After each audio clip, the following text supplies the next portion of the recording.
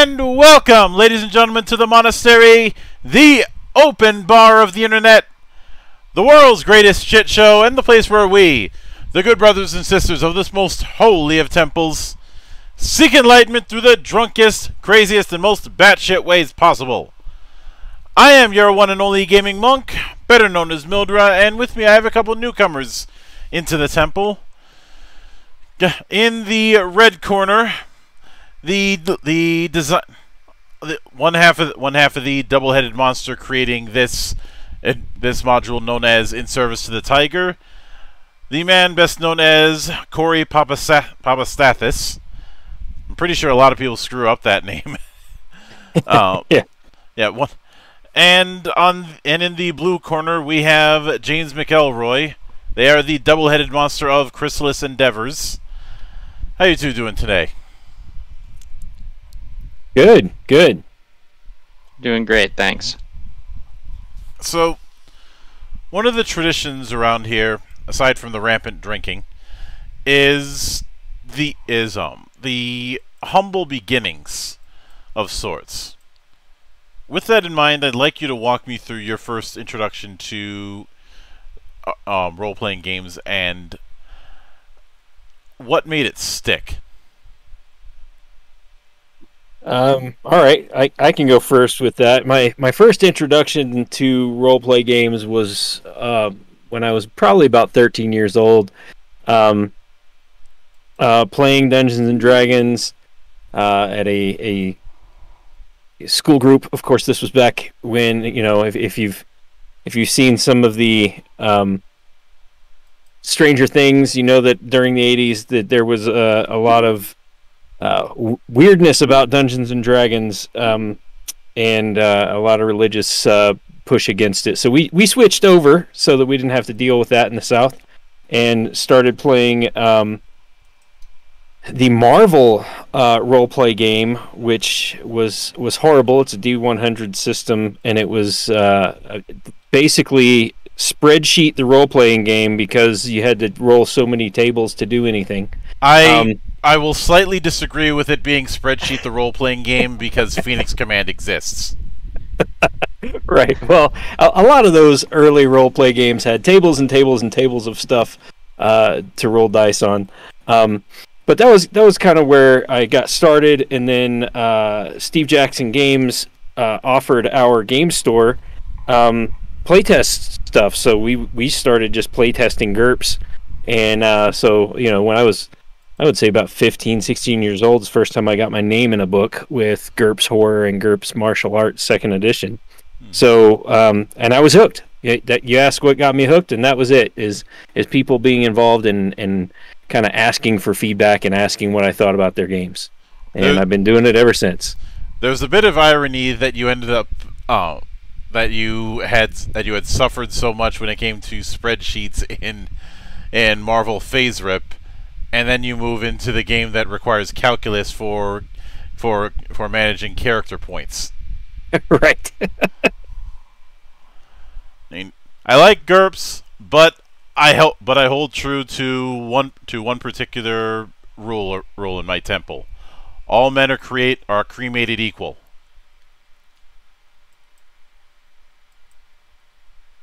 All right. Well, on that note, I guess I'll go next. Mm-hmm. So, I also started in the school days. I think I remember playing, and I don't remember if this is the actual name of it, but it was basically a Lord of the Rings like trading card game back in the early 80s, and then moved into Dungeons and Dragons, or Advanced Dungeons and Dragons, actually, I guess, in the lunchroom right before, same thing Corey mentioned with the whole religious kickback against D&D. And then after that, I didn't play for a few years, and then I picked it back up when I was at the end of high school, early college, and have been playing ever since. So for the last 25 years, something like that. Mm-hmm. And with that in mind, I was gonna ask if you guys were one system lifers, but given the GURP story, I think I shot down that question. Nope. I play any game that's fun. Well, I'm guessing you probably played a bit of Paranoia, but that's fun. That fun is subjective.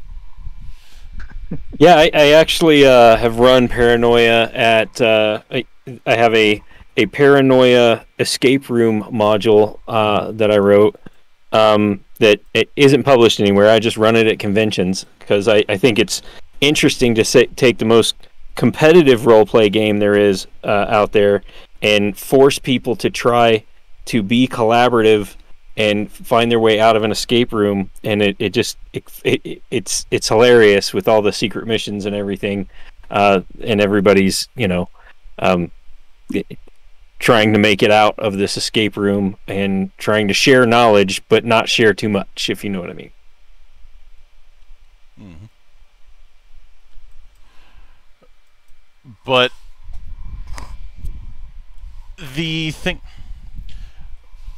one thing that I'm kind of curious about in this regard is whenever a lot of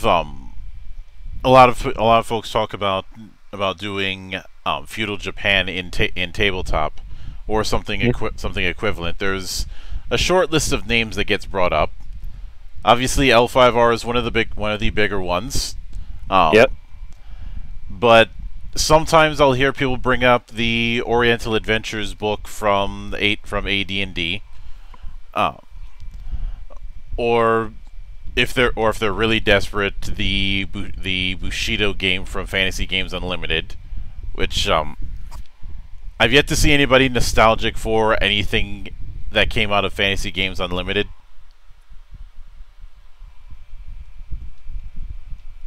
Chart hell is what I'm saying. Yeah.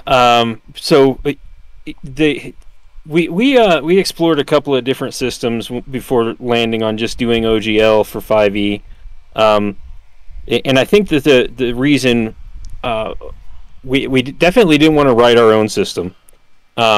We wanted to take something people were familiar with and kind of base our story around that, so that people could just kind of jump into the story without learning a whole rule set.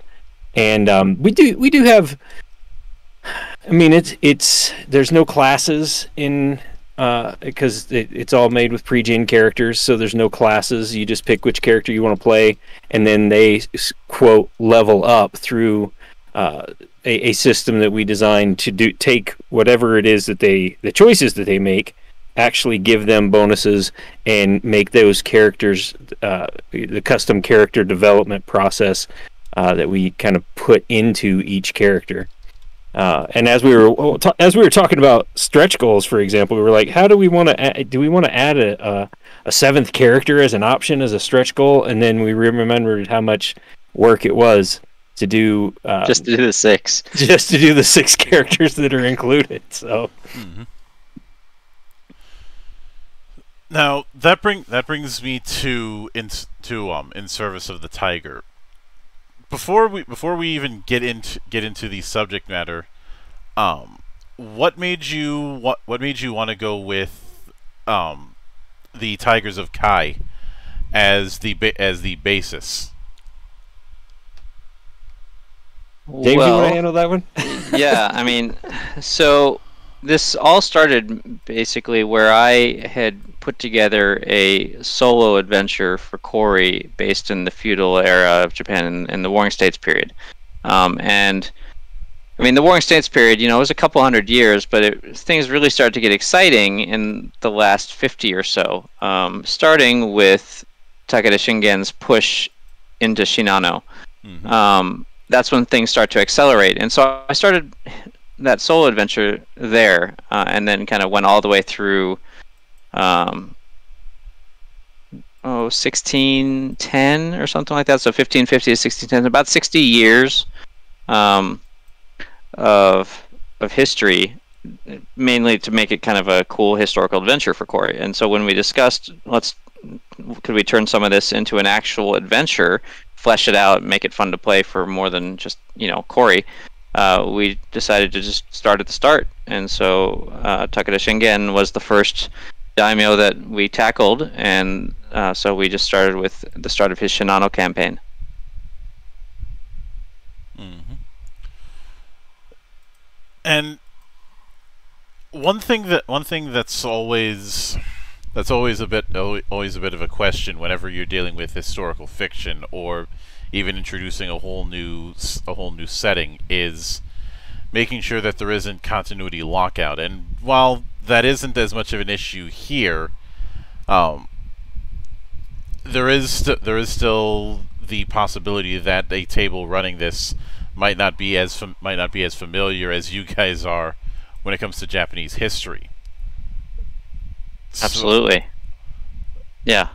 I mean, that's a real challenge that we looked at, right? And we spent a fair amount of time trying to figure out a way to introduce people into both the time period as well as the area and a little bit of the culture right off the bat to really help people just jump into the adventure. But now, if somebody's never heard of the country of Japan, even that's probably not going to be enough. But we're assuming a base level of knowledge of where the country is. That hey, there were samurai and mythically there were ninja and they had all this stuff going on. There's an assumed level of kind of base school knowledge that as long as you have that, you should be able to come in and play this and really enjoy yourself. And then, mechanically, we did add some cards into the mix where, at some key points in the storyline, we have these kind of like role-play assist cards, basically, where we hand these out as you read the box text for this big event. And it gives each of the 6 characters some things to think about. And we found during playtesting that people really enjoyed that because there's definitely a different perspective about some of these things than there would be in Western culture. And having those kind of bullet points, you could do this, or you could do that, or you could do this, or you could come up with something of your own. But it gives them some, basically an idea of what this character in history might be thinking about.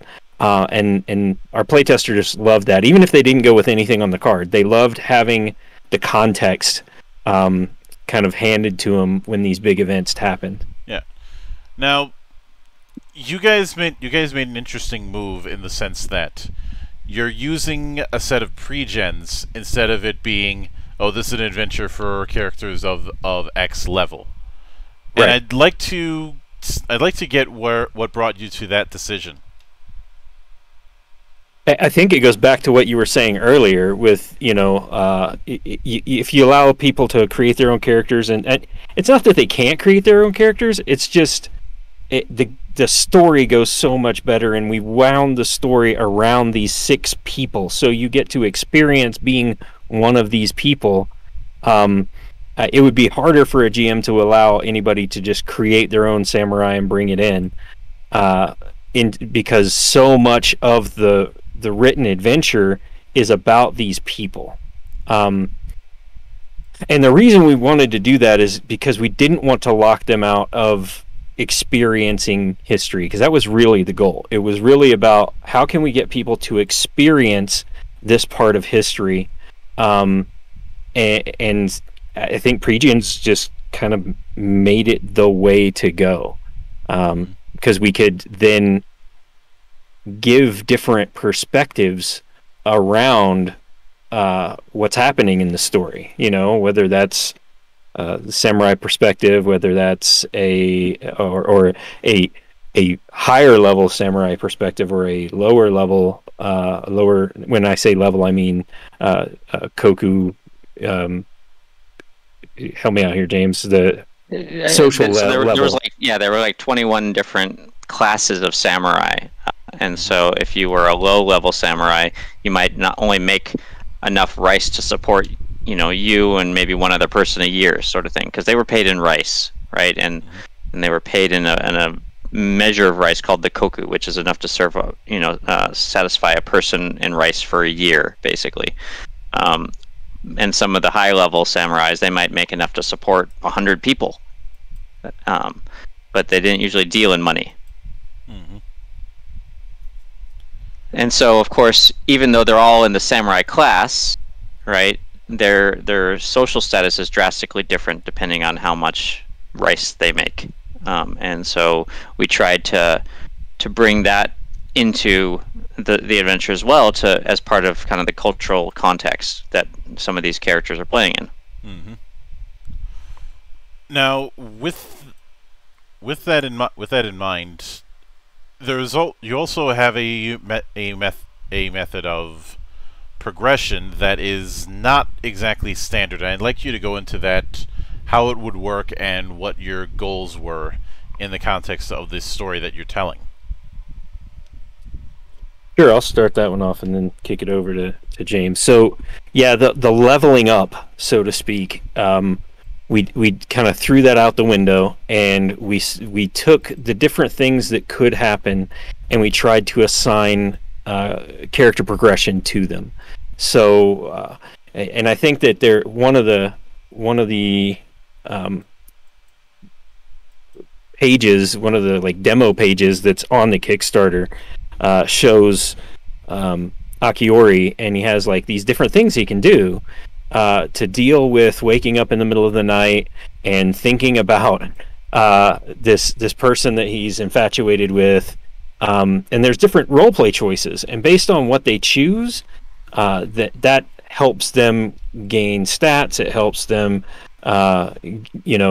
having different skill traits, in some cases different special abilities, and we kind of broke the mold on that with some of the characters. We were like, okay, well, if they go this route, we're going to give them rage, even though there isn't really a barbarian class. We're going to give them, because they made this choice, now they get rage. And then maybe they make this other choice and they don't get rage, but they get some sort of command ability or something like that. So that's kind of how we base the character progression.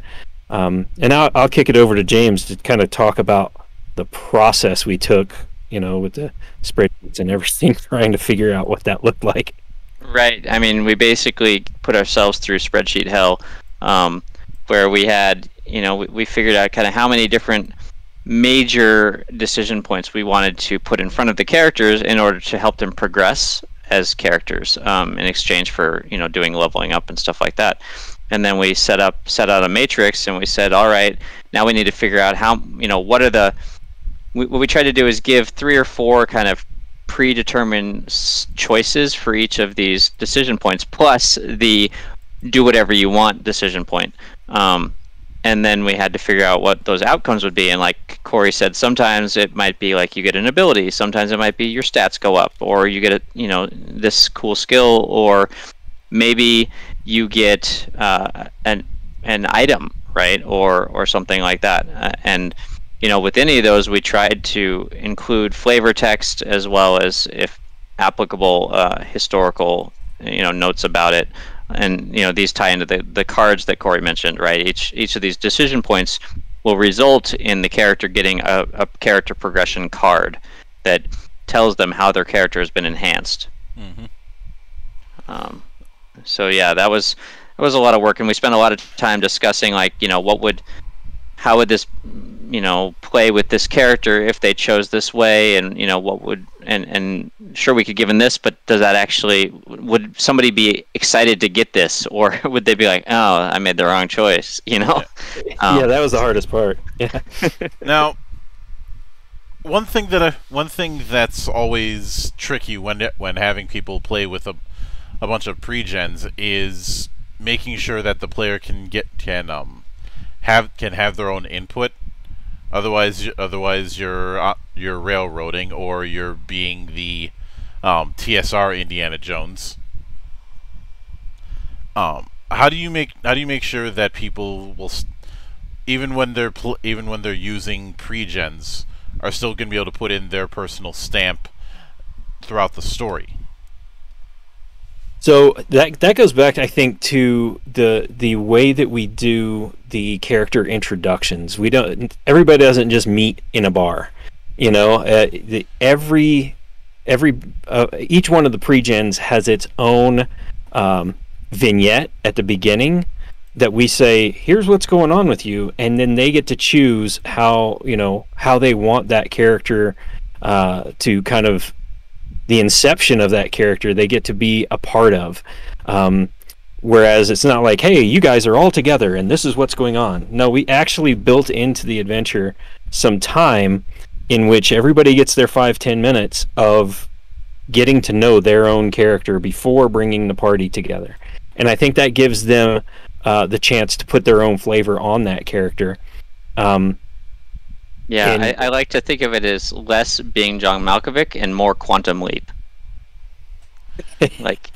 like instead of just, writing on this character and, oh, well, I guess this is what they're doing now. That's boring. It's, oh, I am this guy now. Who am I? And what's his life look like? And how do I be this guy without just like destroying his life? Right? I mean, it's more like that. It's like, how do I play this person, and okay, this is what their motivations are. Do I agree with that? If not, I'm going to play them some different way, right? And that was the really interesting in the playtesting. Some people took their characters completely opposite the previous playtesters. Mm-hmm. Now, with that in mind, I'd also saw the handouts as well as the mini comics that were in the preview documents. Mm-hmm. When it is that the ones that were shown? Is that the outlier? Is that kind of the direction that those sort of handouts will go throughout the story? No, that's kind of how it goes throughout the story. And I'm actually this weekend heading out to visit James out west to kind of figure out, okay, well, this is how much artwork we have funded. Where are we going to put it, and how are we going to weave it in? Because I think artwork was one of those pieces that we were, we're really hoping that we hit a bunch of stretch goals and could kind of double the artwork basically in the book. We may not be able to do that due to funding, but that's kind of how it's looking to be. Absolutely, we haven't had layout done yet, right? So yes, we're planning on keeping the artwork the way it is, but the layout of the page and where the box text and stuff, that will likely change. It'll probably look a lot better than those demo pages that are at the Kickstarters, because we're hoping that the layout person does a better job than yours truly here. Yeah. Now, look, confession is good for the soul. But in a lot of the times that I've run campaigns, whenever I do a session 0, I always give out a primer. And within that primer usually contains things like obviously what game was getting played, because I play a lot of different games. What tier we're playing at, what the narrative expectations are going to be, i.e. don't play certain archetypes if you don't want to be the third wheel in this campaign. Mm-hmm. If I were to write a primer in running in service of the Tiger, what sort of bullet points do you think would be important to highlight for a table?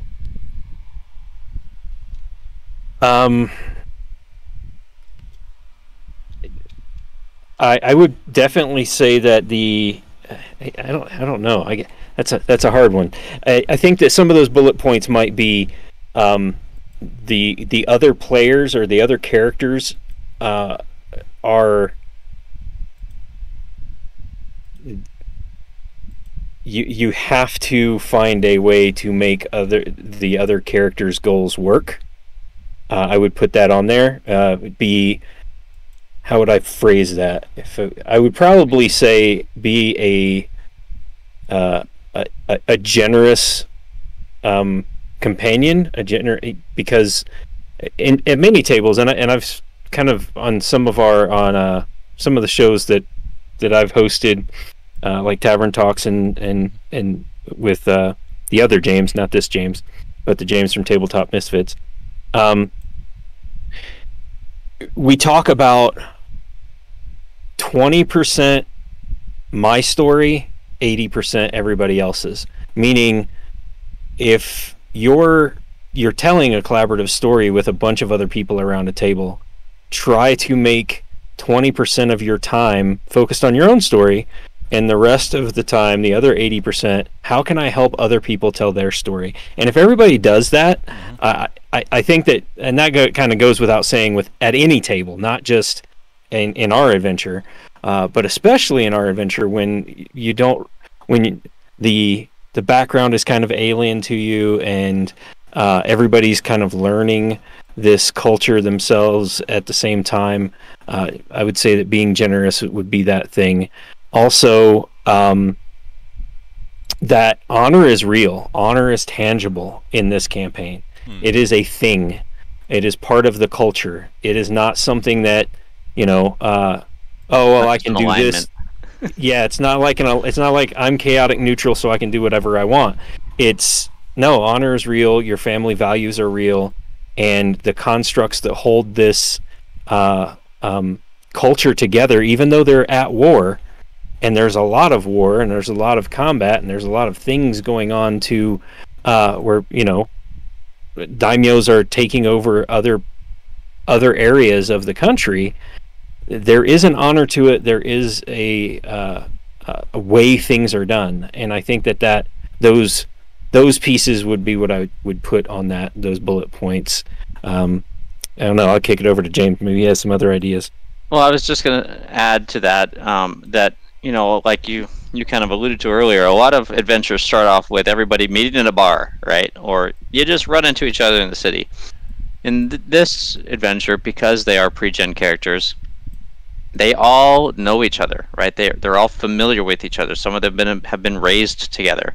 So I would put out to the table that you guys are a team, right? And sure, maybe you've had some frictions over the years or whatever, but you, as opposed to some campaigns I've played where people are just kind of doing their own thing, right? And crawling along trying to get the best loot themselves. In this adventure, you're all in it together, and the adventure really kind of brings that to the forefront. And so, like Corey said, it should be how can we do this adventure, not how can I stand out and do something really awesome. Yeah. And truth be told, I could be a smartass and say that instead of you all meet at a tavern, you all meet at a tea house. Yeah. Oh. But even with that, I'm guessing that within the book there will be some asides regarding etiquette to keep that particular aspect relatively in setting. Yeah, and I think that's the role play cards help with that as well, because it really does. When you get that card, this big event happens. You get that card, and it helps you think about the context of, like I was saying, that honor, that family, those pieces of the culture are weaved into the options on the card. So even if you don't take any of them, you've got some experience to go, okay, now I'm looking at this and I see a little bit more, I get a little bit more insight into the culture, my character, my family, the daimyo that I serve, and kind of these things become apparent. And then it's opened up to, okay, so now how do we tell the story? And in some of those cases, this big event happens, and on player 1's card and on player 3's card, they are different perspectives. And it's been a joy to watch those players tackle those differences as they try to decide as a team what to do. Yeah. Well, since you mentioned it, let's go into that. Let's talk about the roleplay cards and what prompted their creation and what you plan on doing with them. Well, that was a stroke of genius on Corey's part. We were really struggling with how we were going to do advancement, and if we were going to have like level points or like points in the adventure when we would have characters level up or what, because we didn't really want to deal with a bunch of experience for encounters and stuff like that. And then Corey had the idea to use cards as advancement mechanisms, and I thought that was amazing, so we ran with it. Mm-hmm. And I also wanted to. I'm a big fan of when I run a game. I want to throughout the game, and this to kind of pepper in what I call player gifts, which is sometimes, and these are usually more intrinsic gifts to the player that then they get it and they go, oh, this is something I can build on. This is something I can own. Not, well, here's a new sword, here's a +3 sword, here's a +4 sword, with the more extrinsic, candy type gifts. I think of it as a little plot point, a little thing that they get to unwrap, and they get to go, oh, this is nice. I know exactly how I'm going to add this to the character that I'm playing. And I think that those cards, they also helped me as we were writing it. They helped me kind of have these places for each character to really shine, and to me that's how it really helps. And it kind of flashed, in my head. I'm thinking of telling stories together and everybody having kind of their cue cards is kind of how I thought about it, but then it became more mechanical and more rich than just here's your bullet points for you to do your part. It was more like, here is a way to understand your character and have some options.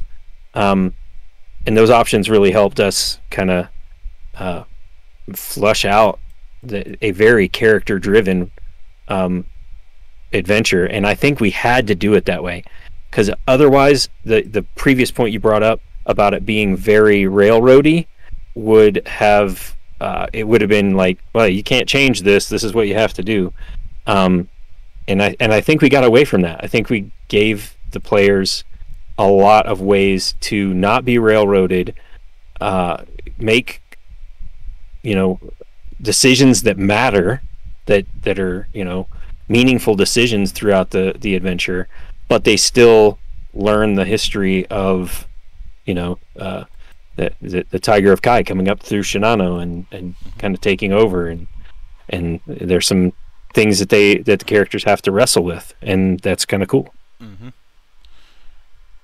Now, given the fact that there's a bunch of different branching paths that can potentially be taken, with the branching paths, first off, was the goal for that to make it so that each time the adventure is run, it's not always going to go down the same way?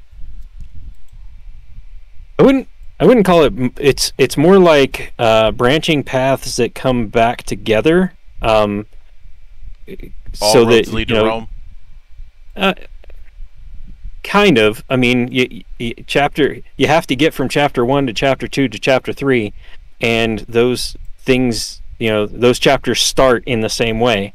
But how you finish things out and the choices you make along the way, kind of make it so that everything might branch out, but then those things come back together at the beginning of the next chapter. I think you put it really well one time, Corey, when we were talking about it, where you said, look, since this is historical fiction, right? So history happened. So this is going to happen. This next thing is going to happen. You're living it. So how are you going to behave in this history, right? So, well, the characters do have decisions to make that can affect the adventure, right? But like Corey said, the next thing is still going to happen. Like, they're probably not gonna, no GM is gonna let them go and say kill Takeda Shingen. If they did, great, your adventure's over. Right, because the rest of this book doesn't matter. Right? So history is still going to happen, but to some extent, yeah, you could have a pretty different adventure each time. And at the same time, history still happens, so once you've played it through once, you kind of know what's going to happen at the end, right? So from that aspect, there is an infinite replayability because of the fact that it's based in history. Yeah, and I would say that, I don't know a module out there that has a lot of replayability. Even really sandbox modules like Waterdeep Dragon Heist, you play through it once, maybe twice, and you know too much of the story to play it again. I think the only one that people play multiple times is Tomb of Horrors, and that's because everybody keeps wiping. Right. It's not infinitely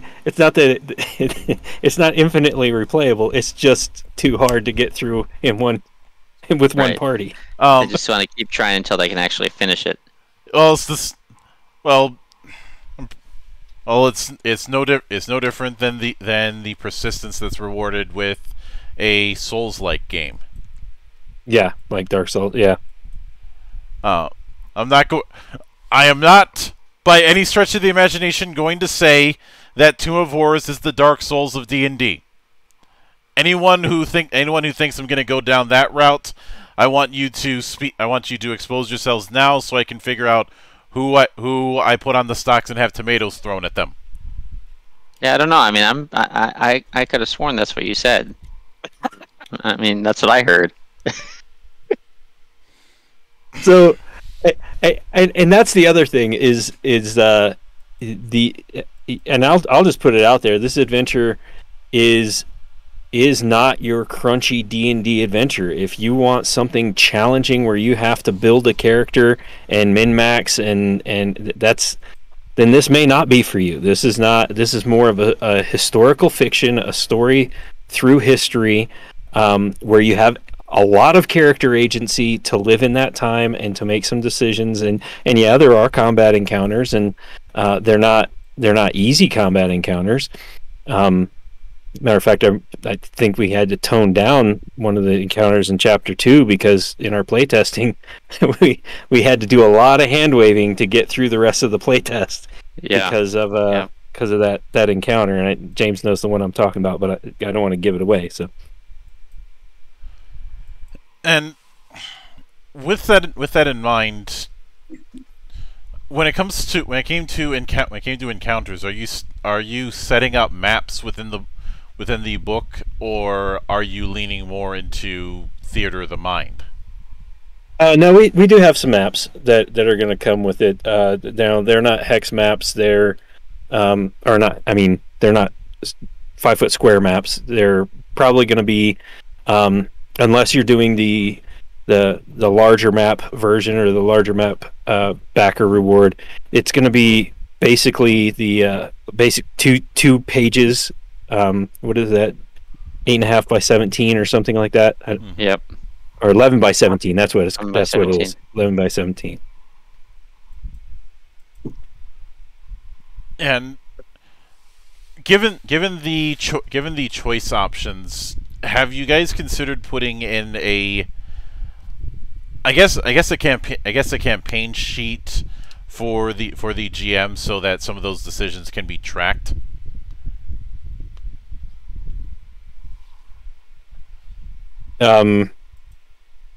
Tell me more. What do you mean? Some of the decisions can be tracked. I'm operating under the assumption that there are certain junction point decisions throughout the adventure when it comes to things like the roleplay cards and the like. And right. Because of those moving parts, I was curious if you guys had considered putting in a sheet in the back for the GM where he can track the player's decisions at those junction points to keep everything on the same page.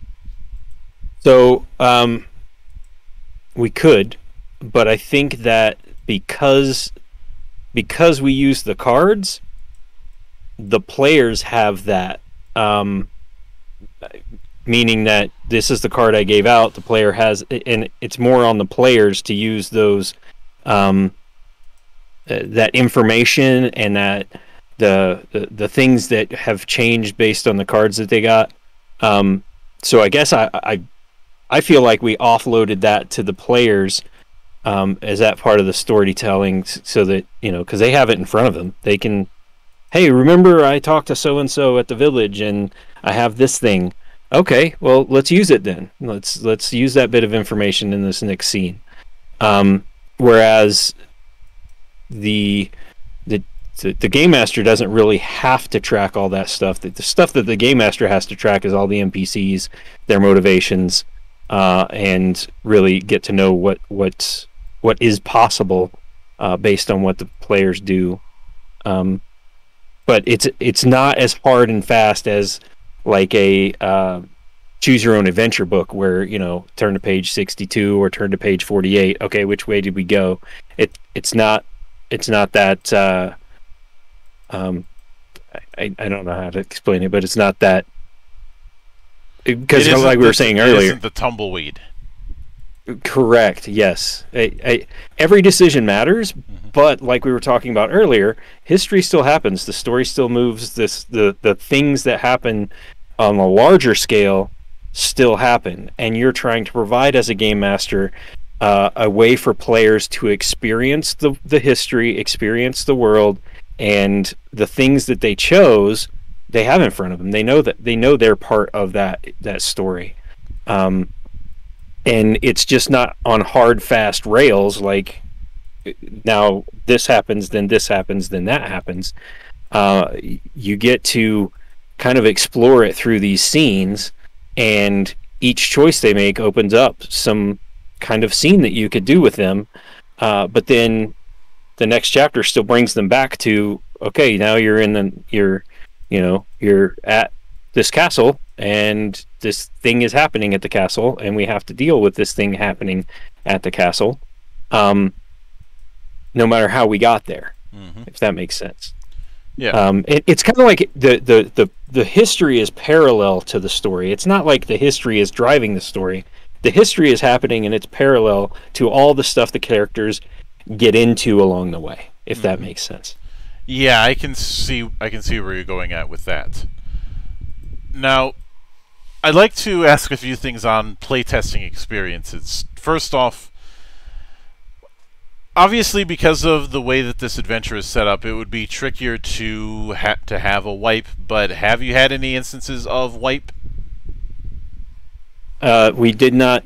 We actually had an instance where we could have wiped, but because we were at a conference, we were at a conference, and we wanted to see how they handled all of the story and get feedback on it. So, yeah, that one that we talked about, there was some hand waving that happened during that encounter, so that they did not wipe, so that we could continue on and get feedback on Chapter 3. But they would have wiped. Yes.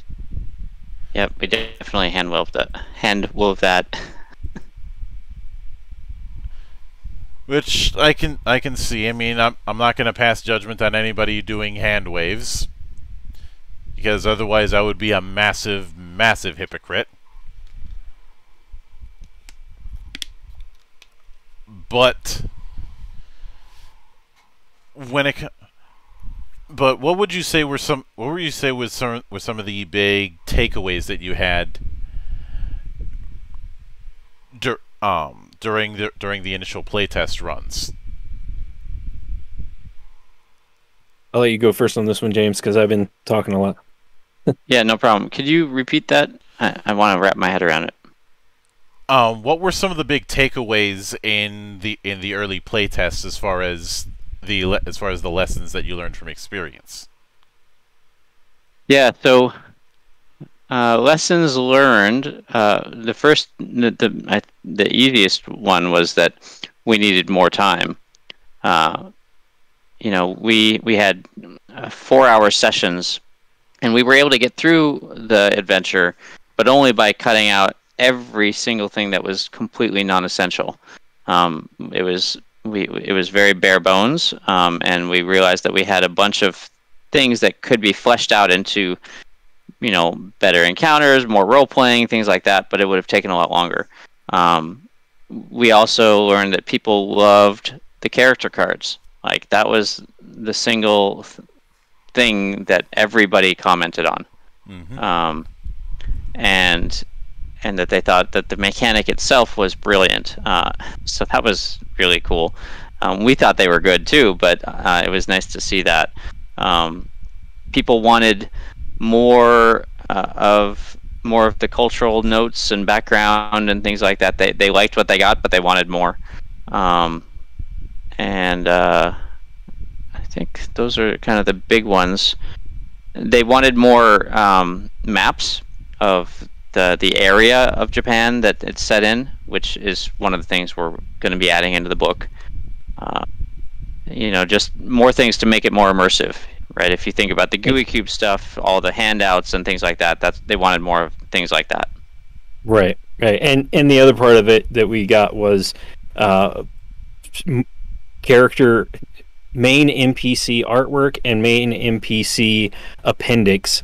Was because it's a lot of names that people, if you're, not familiar with that culture, and somebody's throwing out, names from another culture at you, they all run together in your mind, and without some kind of handout or some kind of appendix that says, this is this person, and giving them a way to keep track of the people.